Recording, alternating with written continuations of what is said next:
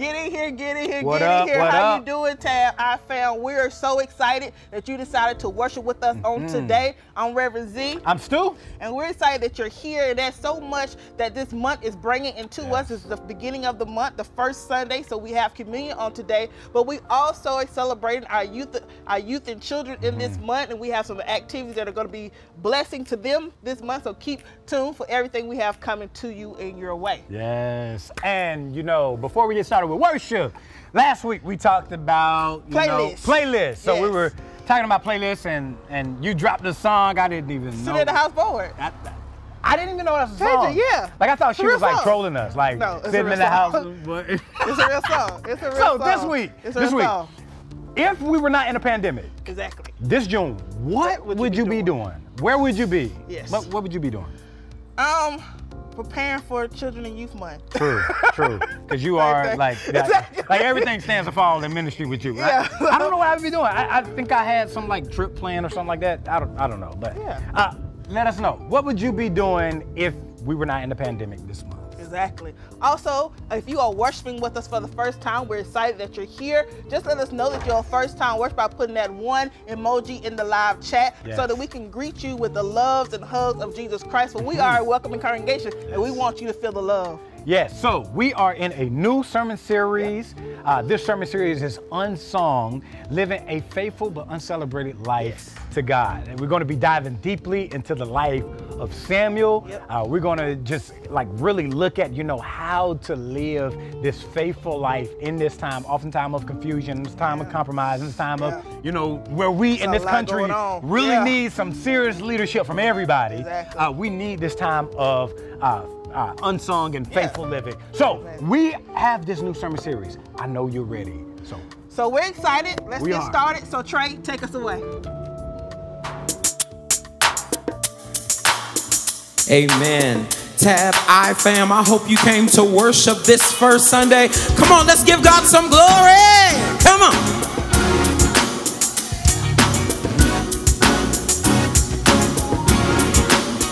Let me hear you say yeah. Yeah. Yeah, yeah, yeah. Lord of all and ruler of. You are God of all the earth. Let all of your people praise.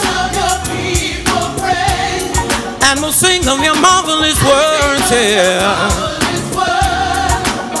Every knee shall bow before you, and every tongue shall that you are Lord.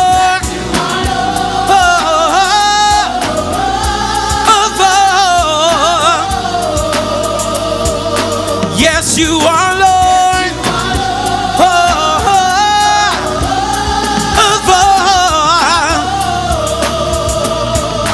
Lord of all and ruler of. You are God of all the earth. Let all of your people praise. And we'll sing of your marvelous works. Every knee shall bow before you, and every tongue shall that you are Lord.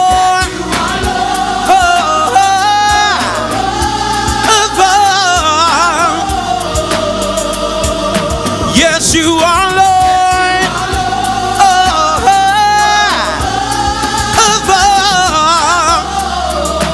With every breath that I breathe,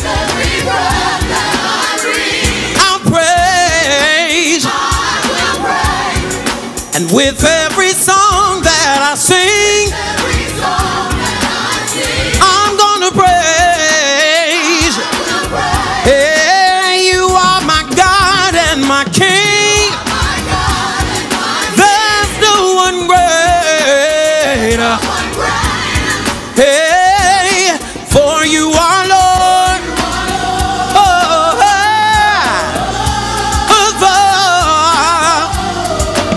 Say, yes, you are Lord.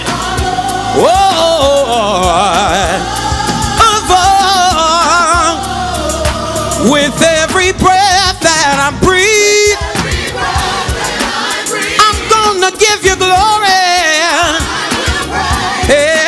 with every song that I sing. Lord, I'm gonna praise. And you are my God and my King.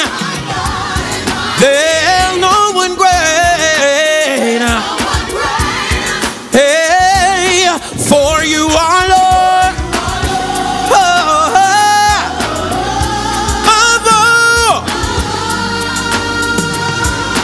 Yes, you are.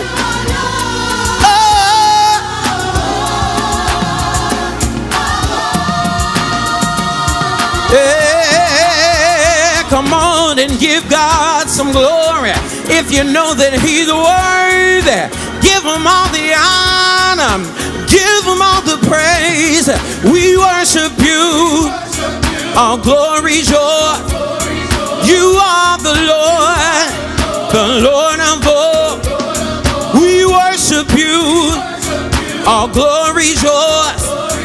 You are the Lord of all. We worship You. All glory's yours.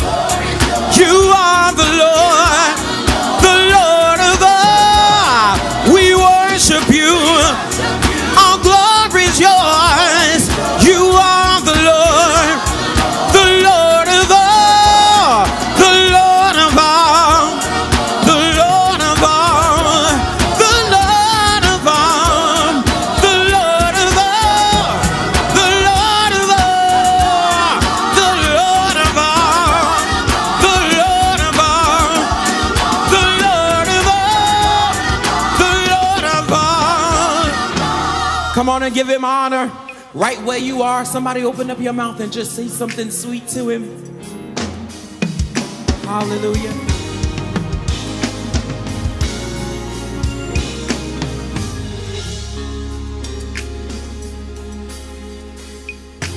I lift my hands in total adoration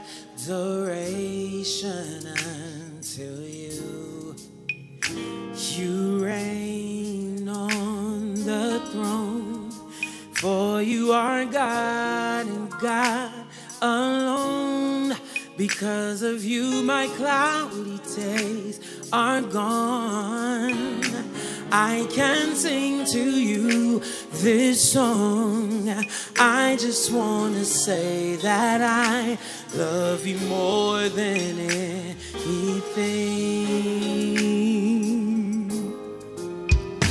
I lift my hands in total adoration unto You.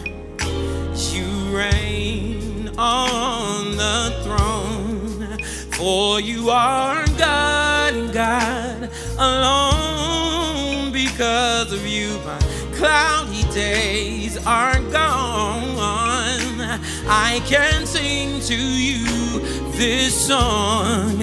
I just want to say that I love You more than anything. Love me in Your arms. Love me in Your arms. You are my shelter from the storm. When all my friends were gone, You were right there. And I've never known a love like this before. I just want to say I love You more than anything.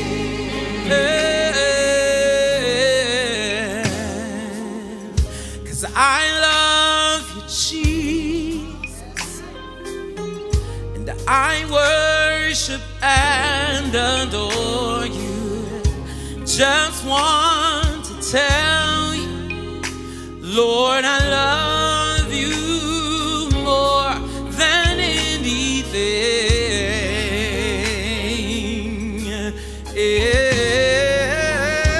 I love You, Jesus, and I worship and adore You. to tell. Lord, I love you more than anything. 'Cause I love you, Jesus. And I worship and I just want to tell you, Lord, Lord, I love you more.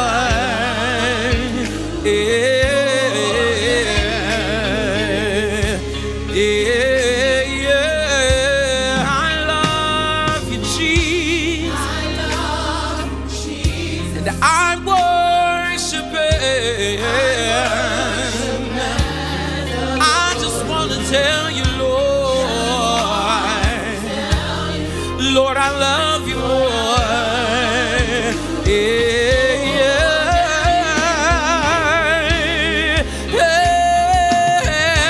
I love you, Jesus. And I worship Him. And I just came to tell you, Lord, I love you more.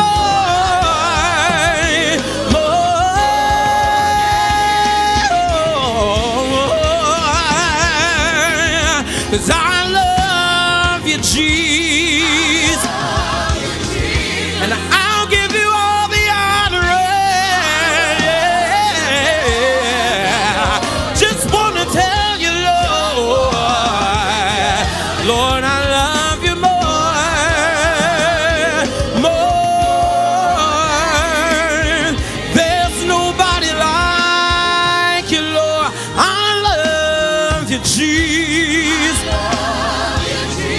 And I worship Him. I just want to tell you, Lord, Lord, I love you more. There's nobody like you, Lord. 'Cause I love you, Jesus. And I worship and adore you. Just want Lord, I love you more. Oh, I praise you, Jesus. And I worship and adore you. Just one, Lord. Lord, I love you more. More than anything.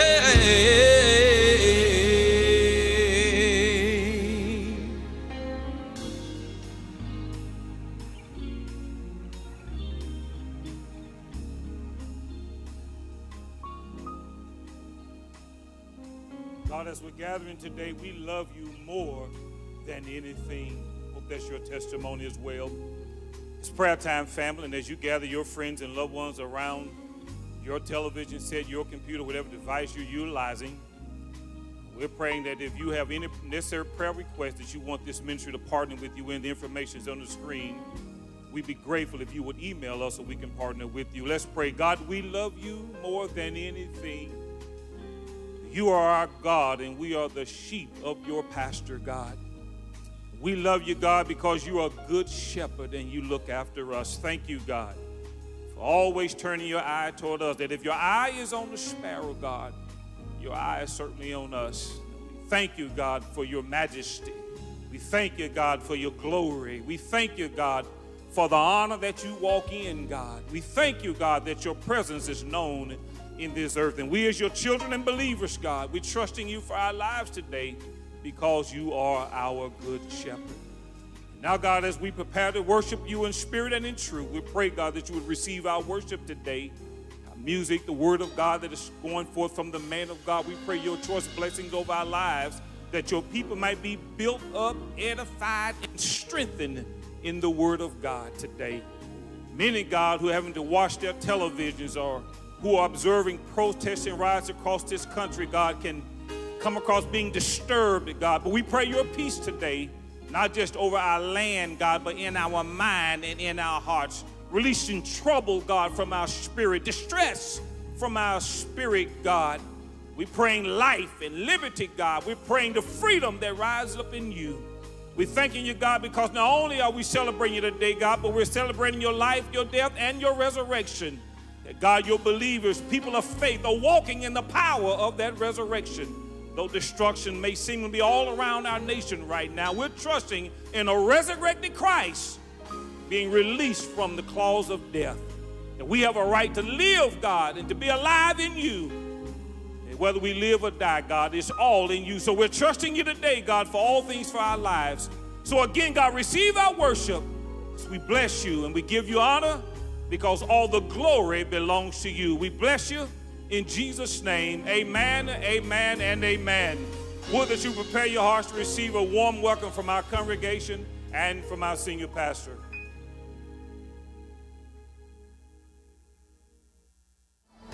Welcome, Tab iFam, and thank you for worshiping with us through Tab Global, which is our website, Tab Impact app, Facebook, and YouTube. We thank you for showing up, for sharing, supporting, and engaging. Now remember to share the link and invite your family and friends to join you too. The good news is too good not to be shared. As you normally would do, feel free to get out of your seat and sing along with our praise team. And shout and type your amens in the comments as you're blessed by the Word of God. So, on behalf of PG, that's what our family calls Pastor, and the entire Tabernacle Baptist Church family, we welcome you and thank you for being a part of our Tab iFam. Come on, let's worship.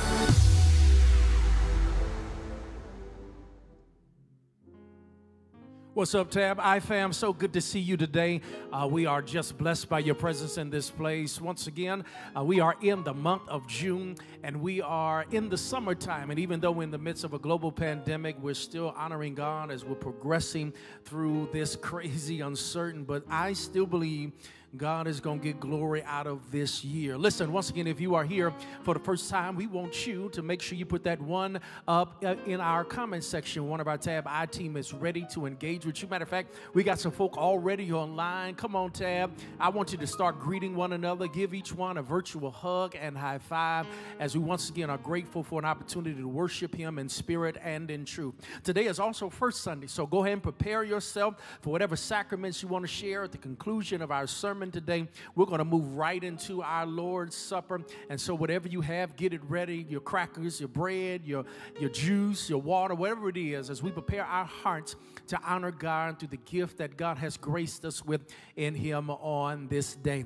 Matter of fact, we got some wonderful things we want to share with you, so make sure that you tune in. There's some great things happening here at Tabernacle Baptist Church, the most impactful place on the planet. Introducing Tab Global. Worship with us whenever and wherever through our website, Facebook, YouTube, and our Tab Impact app.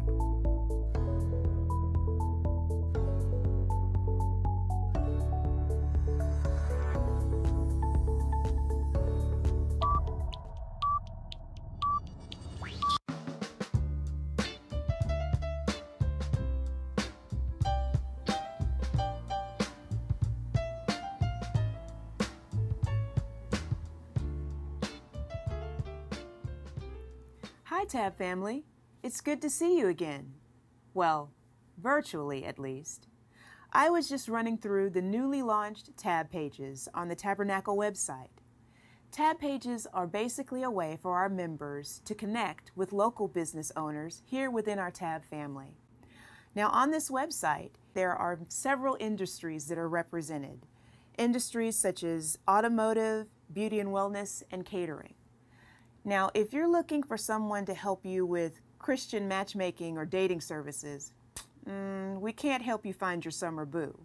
However, if you are looking for someone to help you find your next new home, there's a page for that. If you're looking to make sure you have the appropriate amount of insurance, there's a page for that. If you're looking to make sure that you have the appropriate beauty products, there's a page for that. If you're looking for someone to help you get your fitness program in order, there's a page for that too. I think you get the picture. Because of the COVID-19 pandemic, so many business owners are anxious to reopen their doors and serve the community. Here at Tabernacle Baptist Church, we believe in supporting local. We believe in supporting our community. We believe in supporting our family. Tab Pages is just one of the ways we can walk out our faith and demonstrate that commitment to our community. And it's just one of the reasons why we're the most impactful place on the planet, the historic Tabernacle Baptist Church.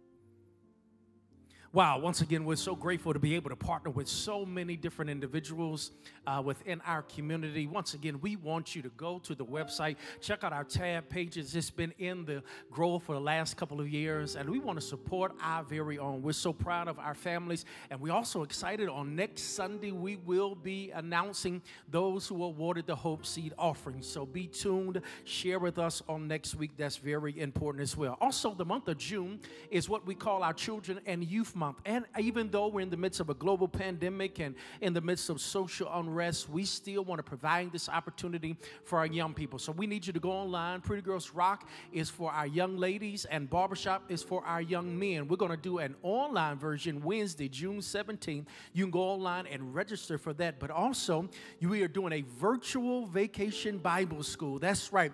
Go only 3 days this year, June 23rd through Thursday, June 25th. It's going to be a great time for us to come together in fellowship. We always look forward to those pivotal moments within our church family that we get to share. And unfortunately, we can't go to Carowinds this year, but we can still gather together virtually for Vacation Bible School. Listen. A lot of things else are happening as well. On last week is the video of encouragement as we have a task force going forward to talk about reentry. We have no timeline and really don't have a deadline. We're allowing the virus to dictate to us, but we need your input. So there is a survey, Returning to TBC Augusta Reentry Survey, and we need you to go ahead and click on that. Give us some of your feedback. Allow us to just hear from you, those who are interested in in-person gathering as we get ready to move into reentry, but also remerging. Once again, there's no timetable. We don't have any deadline. We're just wanting to get as much information as possible so that we can make the best decision that we can. Listen, we're in the midst not only of a global pandemic, but also we're in the midst of what I believe is a revolution. We're seeing a moment move to a movement. Once again, we lift up those families who've lost loved ones to police brutality. But man, I have been encouraged by what we've been seeing as many people have been standing up and protesting, even within here in Augusta, Georgia, and everything else. We stand with the salute and the slogan, Black Lives Matter. We believe in that. And it has been amazing to see this mantra be able to not only be articulated here in the United States, but also across the world. We stand in solidarity.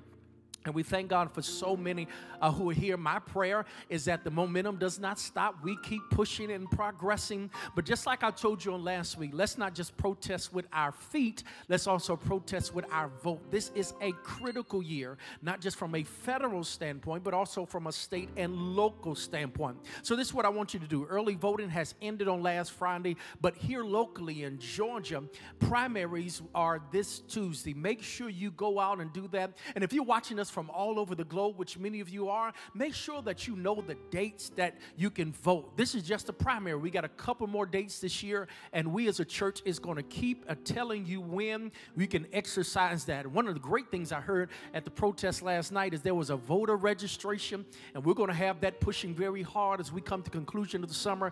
We want everyone to know that your voice is your vote. So make sure that you do that as well. Listen, we're preparing our hearts to give. God has truly been good to us.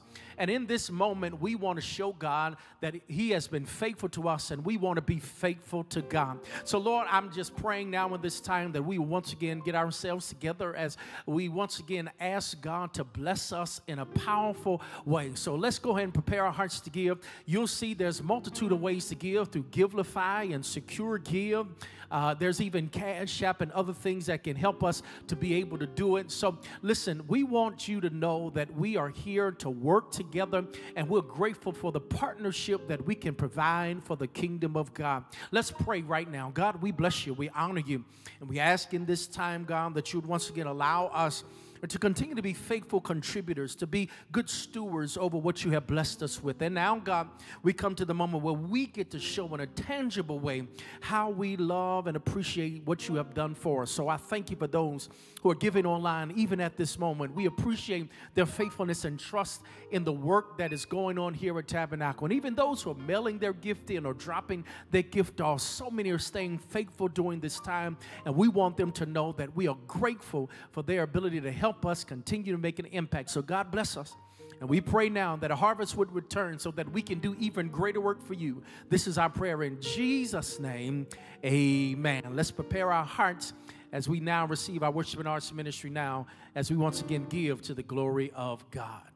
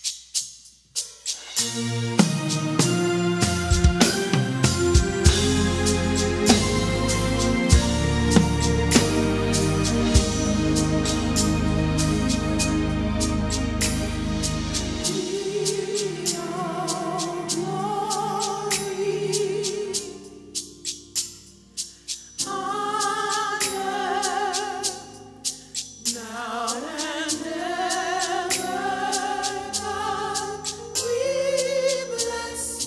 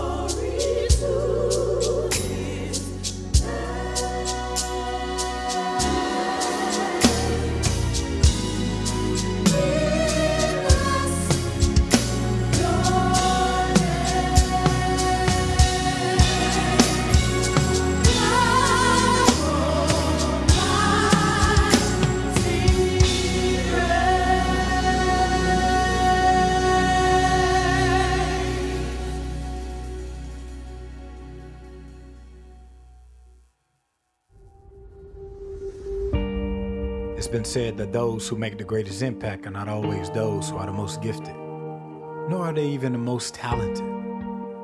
They're not even the most influential. What makes their impact great is that they remain faithful. Not everyone will celebrate them or even speak highly of them, but they know that they must make the courageous decision to live for God even when they aren't noticed. They are found in unexpected places, making a difference in unexpected ways. Because in the end, that's what truly matters. That's what people will remember. In a time where there is so much pressure to perform, we need those who will choose faithfulness over fame. These are our unsung heroes.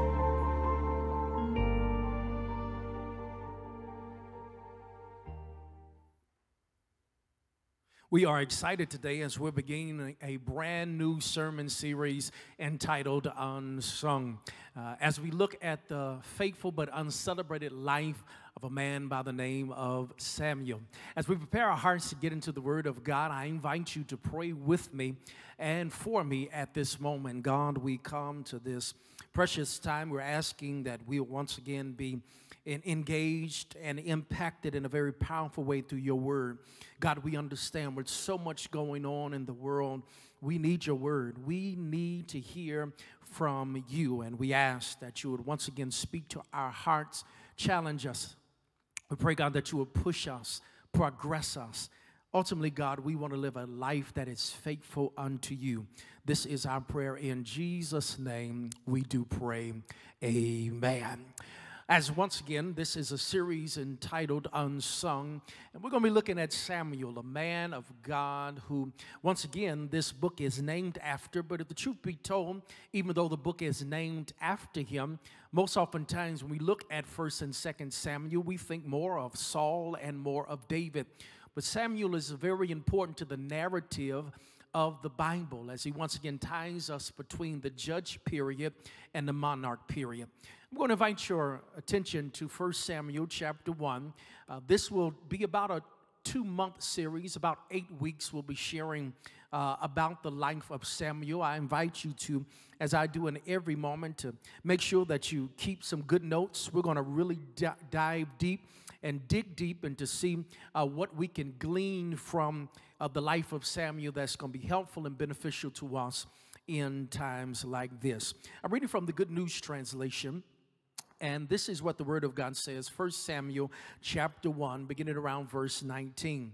This is the Word of God for us on this day. The next morning, Elkanah and his family got up early, and after worshiping the Lord, they went back home to Ramah. Elkanah had intercourse with his wife Hannah, and the Lord answered her prayer. So it was that she became pregnant and gave birth to a son. She named him Samuel and explained, I asked the Lord for him. Time came again for Elkanah and his family to go to Shiloh and offer to the Lord the yearly sacrifice and a special sacrifice he had promised. But this time Hannah did not go. She told her husband, as soon as the child is weaned, I will take him to the house of the Lord where he will stay all his life. Elkanah answered, all right, do whatever you think best. Stay at home until you have weaned him. And may the Lord make your promise come true. So Hannah stayed at home and nursed her child. After she had weaned him, she took him to Shiloh, taking along a 3-year-old bull, a bushel of flour, and a leather bag full of wine. She took Samuel, young as he was, to the house of the Lord at Shiloh. And after they had killed the bull, they took the child to Eli. Hannah said to him, excuse me, sir, do you remember me? I am the woman you saw standing here praying to the Lord. I asked him for this child, and he gave me what I asked for. So I am dedicating him to the Lord. As long as he lives, he will belong to the Lord. Then they worshiped the Lord there. Once again, look at verse 27. I asked him for this child, and he gave me what I asked for. So I am dedicating him to the Lord. And as long as he lives, he will belong to the Lord. As we once again are engaging this unsung sermon series, I want to start this first sermon off with this tag entitled, The Responsibility of an Answered Prayer. Lift those hands wherever you are and say, Lord, speak, we need to hear. The story of Samuel is intriguing as we begin to dive into his life. as we once again begin to see his significance in the canon and the story of the people of Israel. He is considered the last and the most prominent and powerful judge. He's in the lineage of Samson and Deborah and others of the judges that God raised up in order to lead Israel through a period of time when they were struggling to remain faithful to God.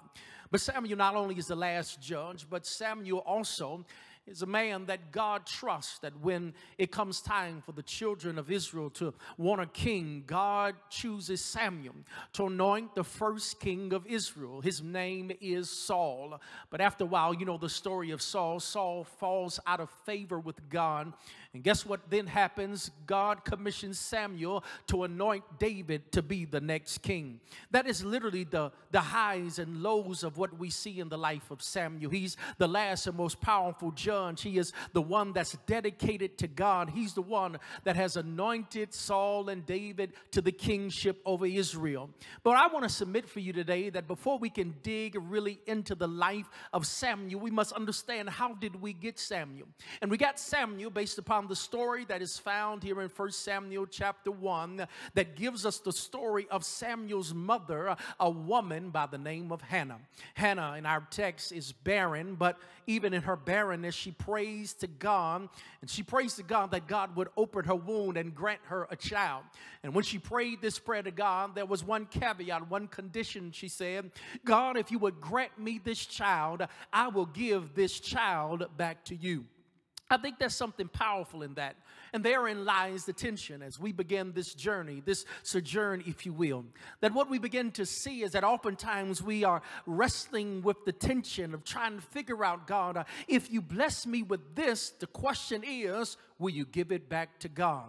As good as God has been to us, the real reality is that God give it to you for you to keep it to yourself, but did God grace it to you so that you can give it back to God? One of the things that I've noticed over this global pandemic, I find myself watching TV at a level that I would not normally do. And there's a show on Netflix called Hoarders. Hoarders is a show that begins to chronicle the life of individuals who have a hard time of letting stuff go. If you ever seen the show Hoarders, it seems as if those homes are about to be condemned. You see people walking over trash, all because they have some stuff they can't let go. And I know it's easy to let go of bad stuff. It's easy to let go of stuff that's hard and hurtful. But the true question today is, how do you release what's good? How do you release what's glorious? How do you release what God has blessed you with? Can you be responsible over an answered prayer? And that's what we begin to unpack in this passage. That's why the story of Hannah, and in her barrenness, she still trusted God. I mean, you see the tension that navigates in her life as she's having to wrestle with a woman by the name of Peninnah, who is not only the other apple in the eye of her husband Elkanah, but Peninnah is reproductive. She is producing when Hannah cannot.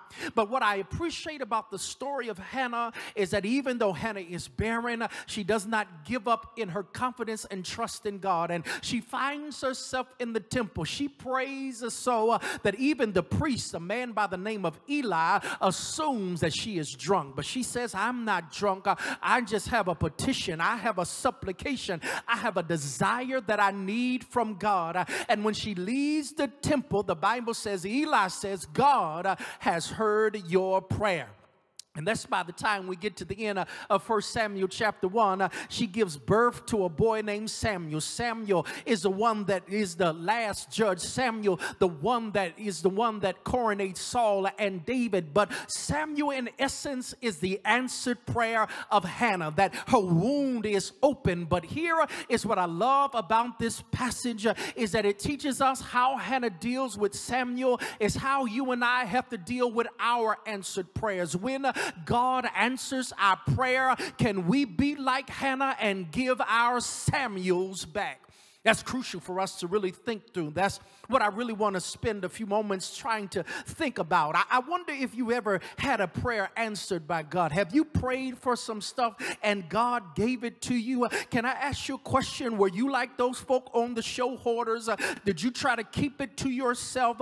Or were you like Hannah and said, God, if you gave it to me, I'm going to give it right back to you? This is a moment of reflection. How then can we handle our answered prayers? That's what I want to unpack real quickly today.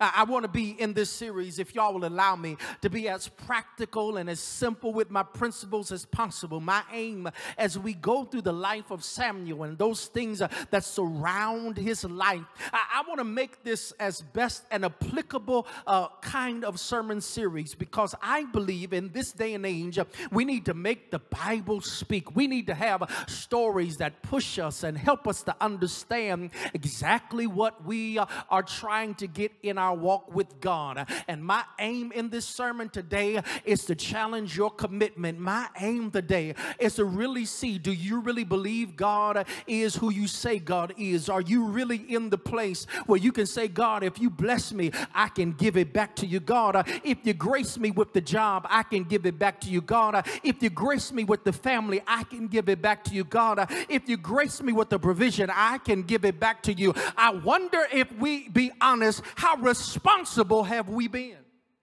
Have we been responsible over the things God has blessed us with? Have we been responsible over the lives God has called us to lead? Have we been responsible over the ministries that God has entrusted to us? What I'm here to push us today is that really the question that is on this packed text today is, what are you doing with the Samuel God has blessed you with? When you think about that, that's heavy for us. Hannah shows us how we're supposed to navigate and manage our Samuels.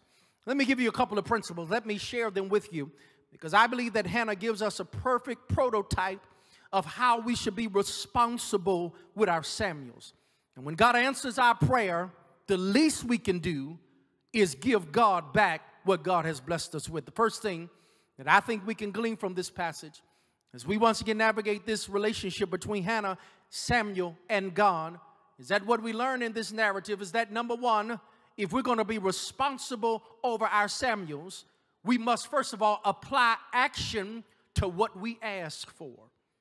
That what I'm submitting here in this passage of Scripture is that you just can't pray about it, you must do something about it as well. That's what makes the passage so powerful. As we pick up in the narrative, remember I told you that Hannah was barren. She was embarrassed because of her barrenness, and she felt less than, because in those days to be barren, not to have children, was to be looked down upon. And as much as Elkanah, her husband, tried to make her feel comfortable, she knew that I had to produce. And that was the culture of that day.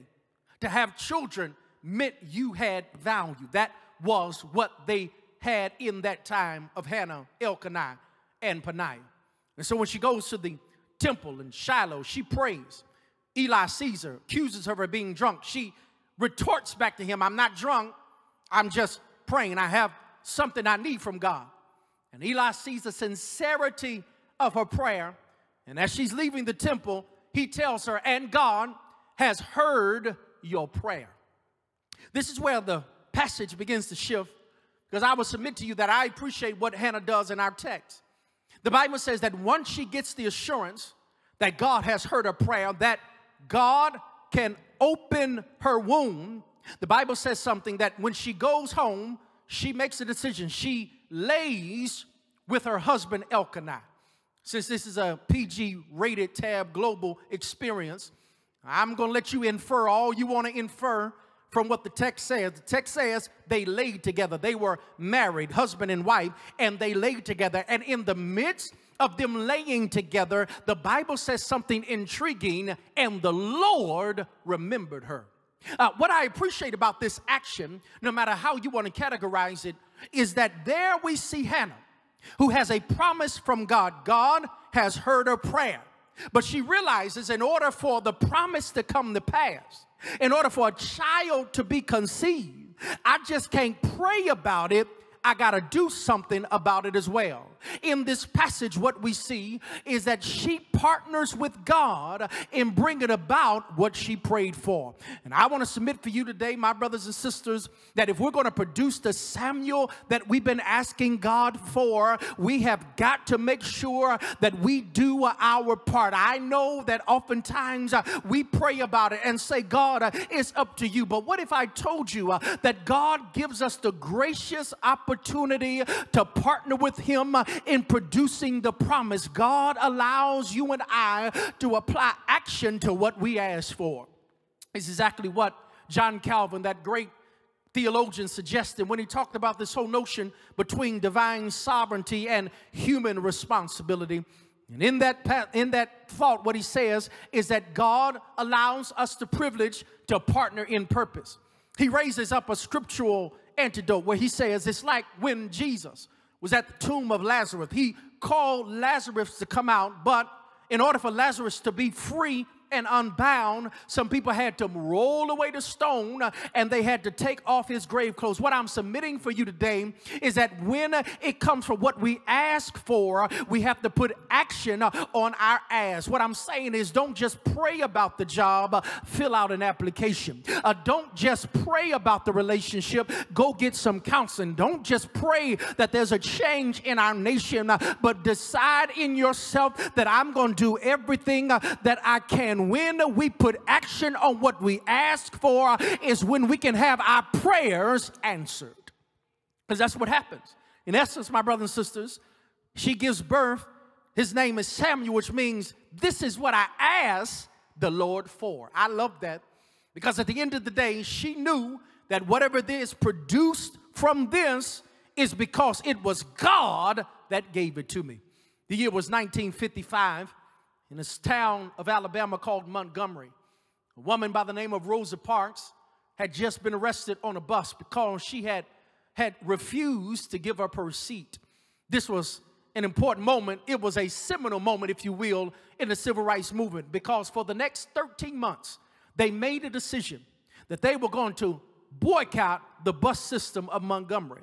That is what happened there for those 13 months. These African-American brave brothers and sisters decided that in order for action to take place, for our freedom to happen, we would have to do something ourselves. That's why I get encouraged when I'm seeing the peaceful protests. That's why I get encouraged when I see people who are now taking seriously the mantra Black Lives Matter. That's why I'm encouraged when I see all that I'm seeing. Why? Because it's one thing to ask for something, but it's another thing to put action to what we ask for. In our text, what we see is that Hannah shows us you got to put some action on what you pray for.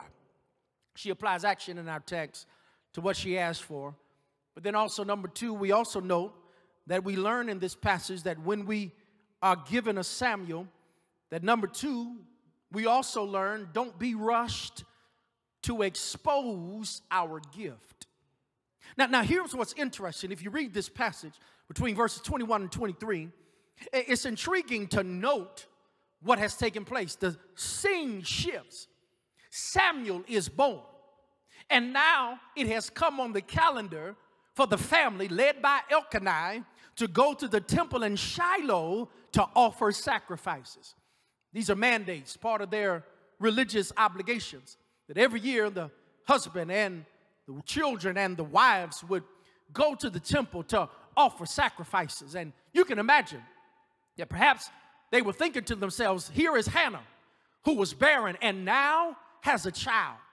And you can imagine that people in the family were probably saying, she'll be happy to go to the temple and show off to everybody the Samuel that was produced. But the text says something intriguing, that when Elkanah came to her and said, Hannah, are you ready to go? Hannah says to Elkanah, I'm not going with you this year. I need to spend some time weaning the child.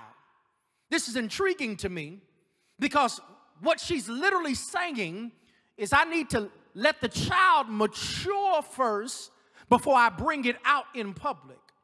I need this child to be big enough to handle life on its own before I show everybody what God has done. Now, I would admit to you that as I read this passage of scripture, Hannah shows to me immense maturity. Because if it had been you and I in the text, and we had endured what Hannah had endured, if we've been barren for as long as Hannah had, and if we were having the competition with Peninnah that we had, and now all of a sudden we have now given birth, we would have been quick to show everybody exactly what God has done. We would not have waited. We would have rushed and said, oh, look at my baby. Look at what God helped me do. We would have been quick to make it all about that moment. But Hannah shows restraint. And she teaches us that sometimes you should not be in a hurry to expose what God has blessed you with. Oh, I think I'm going to hurt some people's feelings now because we're so quick, especially in this social media era, that we want to show everybody. We are living lives where as soon as something happens, we got to post it and plaster it for the world to see. But what Hannah teaches us in the text is sometimes you need to spend some moments weaning your Samuel. In other words, you ought to be maturing your gift before you expose it to the world, that you ought to make sure that you're doing what you can to make sure that your gift is ready. So when the world sees it, that there is no doubt that it can stand the scrutiny of public exposure. Can we be honest and be real truthful and transparent? Sometimes you and I can unfortunately make the mistake of doing things prematurely. We can show people before it's ready to be shown. And when people don't understand it and we don't understand it ourselves, it opens us up to it to be shot down, to have our feelings hurt. But may I submit to you that we ought to do what Hannah does and just wean your Samuel. Take time developing your Samuel. Take time making sure that your Samuel is getting matured, because when the time comes, your Samuel has to be ready. I don't know how many times I've seen people with their Samuel, with their gift, with their promise, lose it because they rushed its exposure. And I know you got a call from God, but that don't mean you got to use it right now. I know people say you're gifted, but that don't mean it needs to be exposed right now. Be like Hannah in the text. Learn how to wean your Samuel. And while I'm on this weaning, can I be honest with you? There's another character that I want to tip my cap to, her husband Elkanah. Because the text suggests to us that Elkanah didn't force her to do something she wasn't ready to do. And I'm grateful, because I think Elkanah is a prototype of people you need in your life. You need people who can support you in your weaning season. You need people who can support you while you're trying to mature and progress the promise. You need people who are supportive but not trying to push you. You need people who are praying for you but understand it's a process. You need some Elkanahs while you're trying to wean your Samuel. Can I help you today? Don't rush it. Don't be so forced because of pressure or because you want to let everybody know what God has done. No, the time will come when everybody will know what was produced. And if we're not careful, we can sometimes, in a premature way, expose our Samuels before it's time. That's what our text seems to tell us. You got to apply action to what you ask for. Don't rush the process or expose what you got. Then there's third principle, and I'm going to take my seat. Third thing I see in this text, if we're going to be responsible over our Samuels, is we must honor our vow to God with our best. I love this. 3 years have passed. The text tells us between verse 24 and 28. 3 years have passed. Now the moment has come where Hannah feels comfortable taking Samuel to the temple in Shiloh.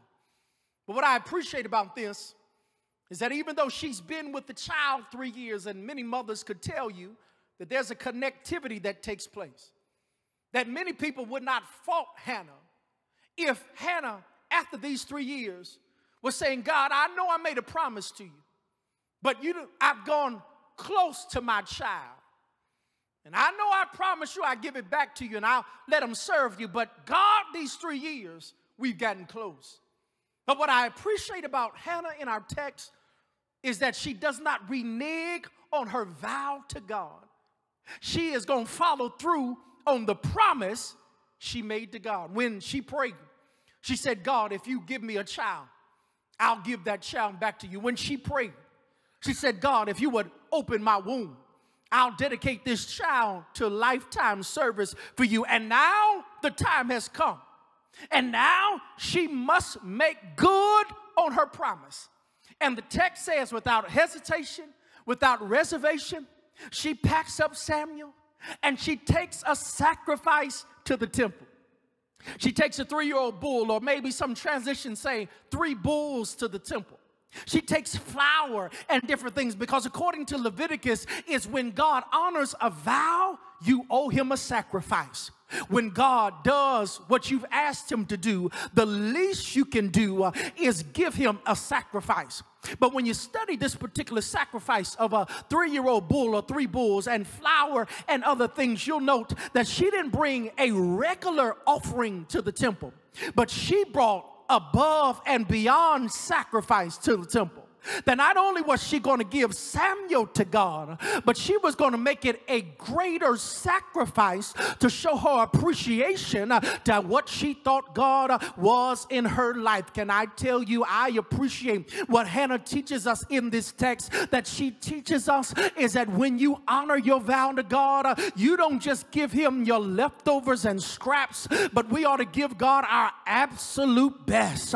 She said, not only, God, am I giving you Samuel, but I'm going to give you a sacrifice that is worthy of who you are. This is not a moment to be angry or to be upset, but this is a moment to honor and trust God, because if God gave me a Samuel, it means God is a keeper of his word. And I wish I had time to get up in where you are, because I would tell you, because when she gave that Samuel to God, if you keep reading in chapter 2, the Bible says that God continued to open her womb.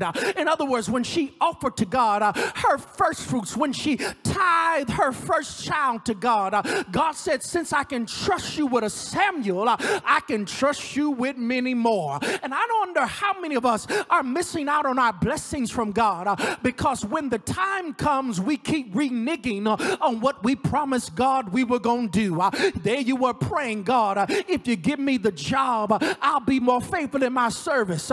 And God gave you the job, but yet you still give him the same laissez-faire, nonchalant effort when it comes to serving in the kingdom of God. There you go, saying, God, if you would restore my relationship, I promise you that I'll be a better witness for the kingdom.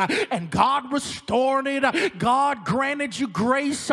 God mended fences, put forgiveness in your heart, and now you're still tripping because you haven't done your part. But one thing I want you to know is that when it comes time for us to honor God with what God has blessed us with, you don't give God a little, but you give God your best.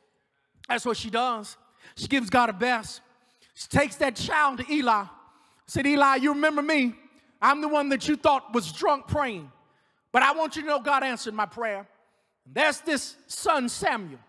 And I'm giving it to him, and he will serve you for a lifetime.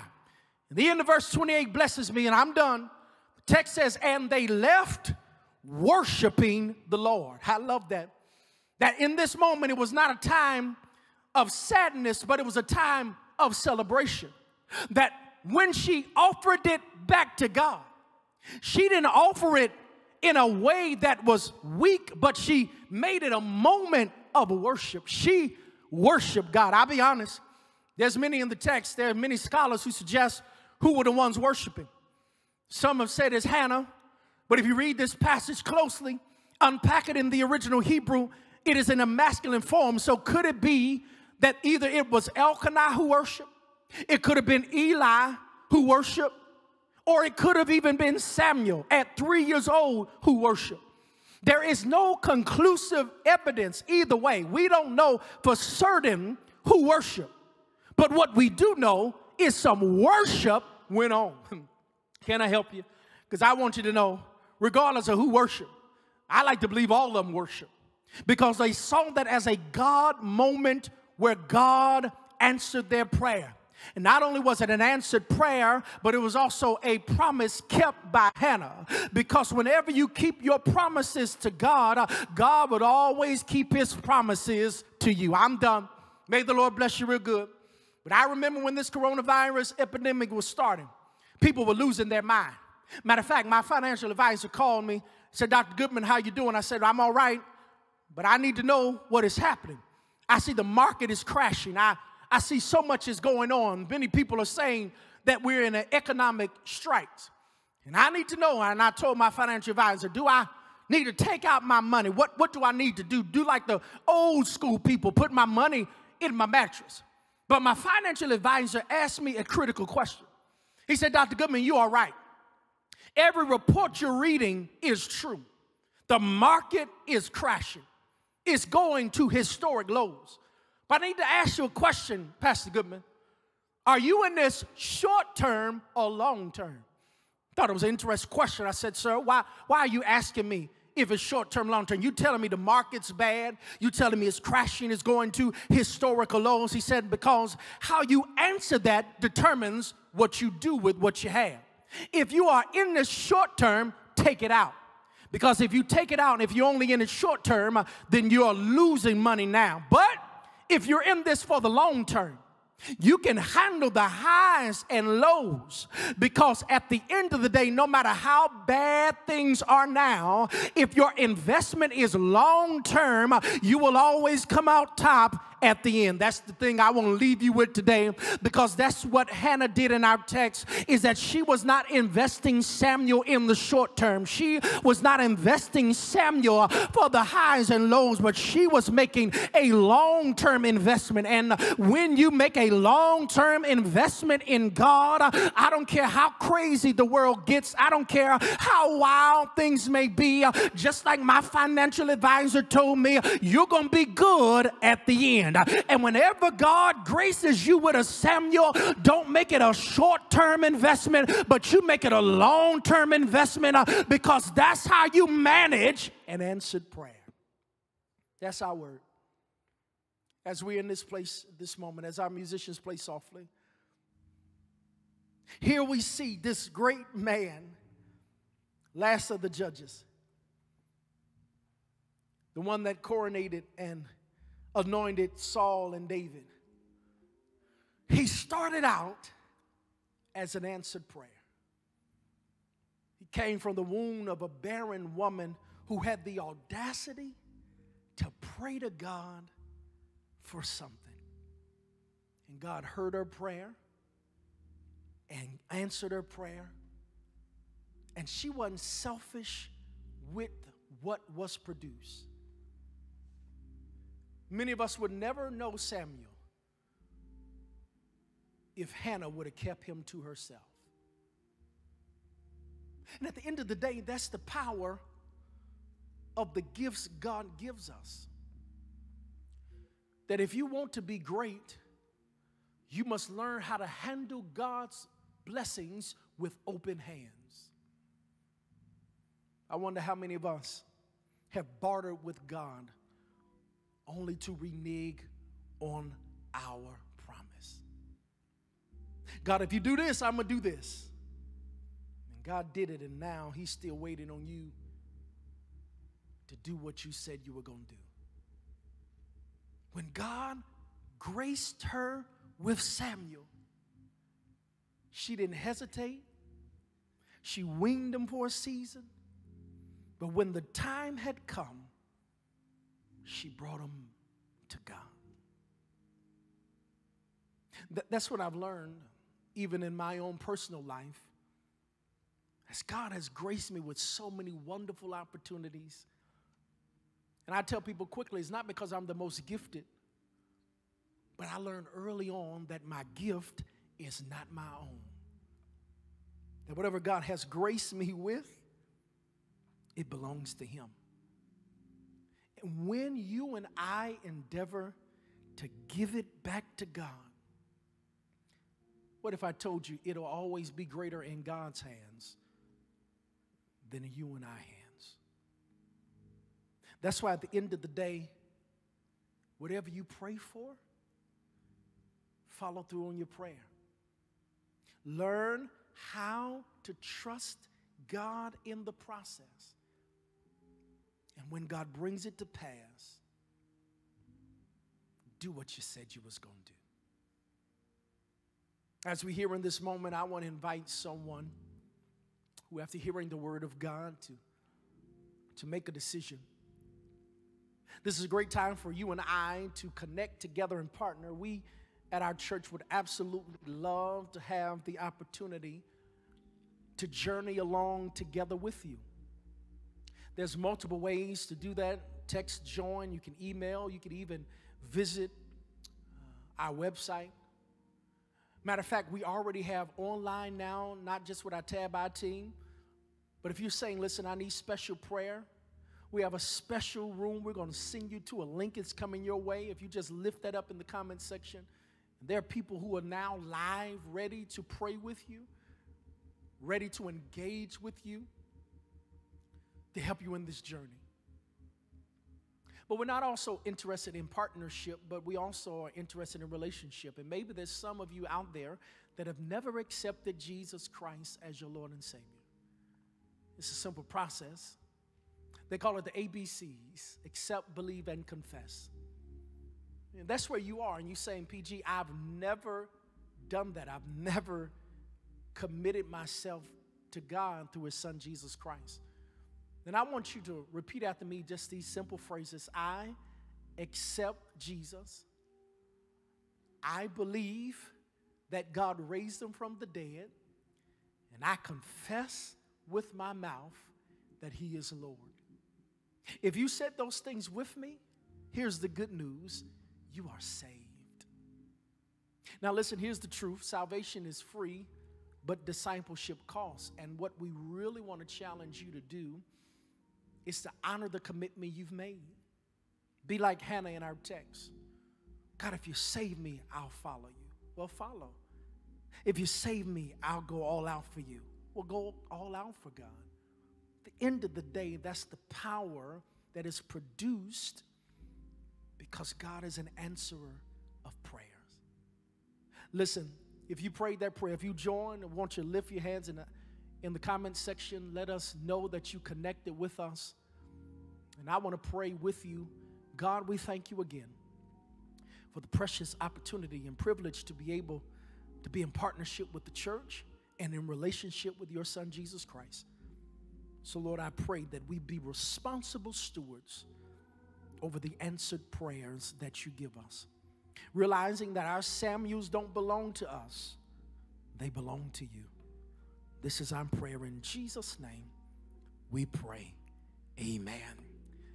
At this moment, as our worship and arts ministry prepares our hearts, we're going to transition to the Lord's Supper experience at this time.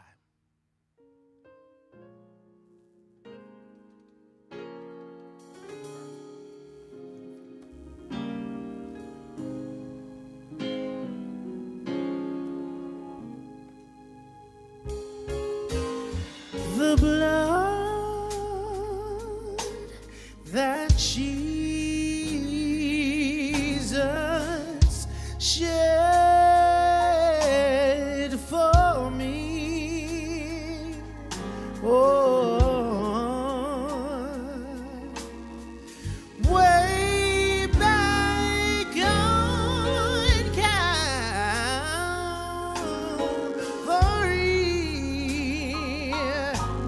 The blood that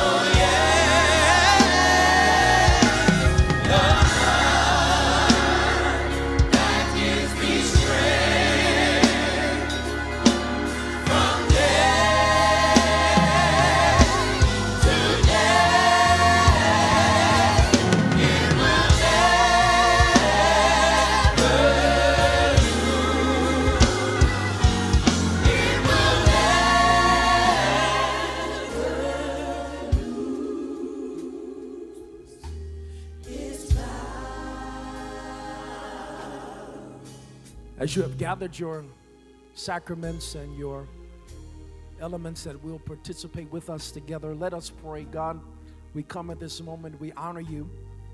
Lord, we pray now that you would touch our hearts. If there's any amnesty, any ought that we have against one another, we pray now for reconciliation. We know now that our world is hurting on a lot of different areas, from the coronavirus to the virus of racism. And God, we need you. We need your strength, and we need your power and your unity. And what an awesome opportunity for us, even in the midst of this, to celebrate the gifts that you gave to us that bridge the gap, your body and your blood. So now bless it as we partake together in the bread and in the wine. Whatever the elements that those who are sharing in this moment have, we bless it now. Bless it as a constant reminder of your body and of your blood. This is our prayer. In Jesus' name, we do pray. Amen. It was a night that we call Monday, Thursday, and Jesus had congregated his disciples in the upper room. I think it's interesting that as we in the world are in the midst of protests, that when I think about communion, in my perspective, it was a protest as well. As we see Jesus preparing to give himself up for others, the protest he was fighting was the power of sin that was in our lives. He decided to do something about it. He gave of himself, which in essence is the power of protest. But he didn't give his life because they wanted to take it, but he gave it freely. And that's the power of this moment, is when we think about what Jesus has done for us, we think of the gift of his life, his body, and his blood. And as we partake in this moment, I want you to grab your gifts with us. He took the bread with his disciples and said, "This is my body given to you. Let us eat together." Like manner, he took the wine and said, "This is my blood, blood shed on you and shed for you. Let us drink whatever you have together." Power this moment, they sang a protest song and went into the Garden of Gethsemane. They were praying. And next thing you know, we see a state-sanctioned death. But here's the power. Friday was not the end, but Sunday's coming. Because resurrection always comes after crucifixion. That's the power of this moment. That's the power of the life that we live. And no matter how much we get crushed, through our faith and power in Jesus, we shall rise again. God, we thank you. We bless you. Let us continue to protest injustice. Let us continue to protest inequality. Let us continue to honor the sacrifice you've made for us. Cover us with your blood. Thank you for the gift of your body. God, as we prepare to conclude in this moment, we conclude to be better. The benediction is not an end, but it's a greater call to more. Let us stand together, realizing that you was on that cross, heaving and couldn't breathe, but you stayed the course so that we could have eternal life. We thank you for that. This is our prayer. In Jesus' name, amen. As we depart from one another, lift those hands, repeat after me and say, because I've been blessed, I'm going to be a blessing. I love you. Go in peace, and may the God of peace go with you as well. Yo, what's up, Tab I fam? It's so glad to have you join us for another Tab Global experience. You know, here at Tab, we exist to be a welcoming, a witnessing, and a worshiping community. You know, we just finished our first sermon in our new sermon series, yes, Unsung.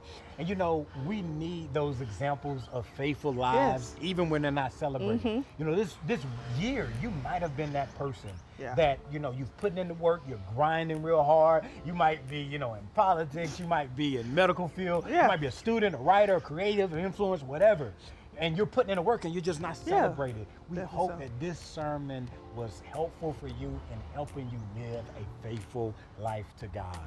Also, we're excited and hope that you were blessed by our communion time together. If you did communion with your family, please take a picture and post it so we can see that we're making an impact with communion through God and worship. Also, be mindful, June is our Children and Youth Month, and so we do have a lot of great things coming your way. Pretty Girl Rock Bible Shop, as well as Vacation Bible School. So please make sure that you go online and make sure you register for those events so you can be a part. Yes. So we hope that you enjoyed worship today. If it's beautiful, go out, enjoy this day. We got some good weather going on. Make sure you do something to take care of your mind, your heart, your spirit right now. That's crazy, but make sure you take care of yourself. Self-care is a spiritual discipline. It is. So we hope that y'all have a wonderful week. Be blessed. We love you. Take care. Bye-bye.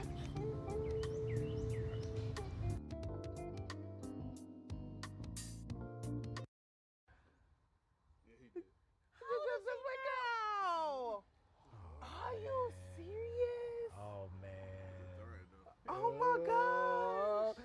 Man, I That's love when his my little son baby gonna lay me. down like that, man. That's like the sweetest thing ever. He Yeah, does. he does. I ain't lying. Oh my gosh, he does. He's so cute. All right, hope you got that on camera. We had a baby. we had a cute baby moment. Exactly, that was adorable. I'm ready to go home, man, and hug my son now. Exactly. All right, bye.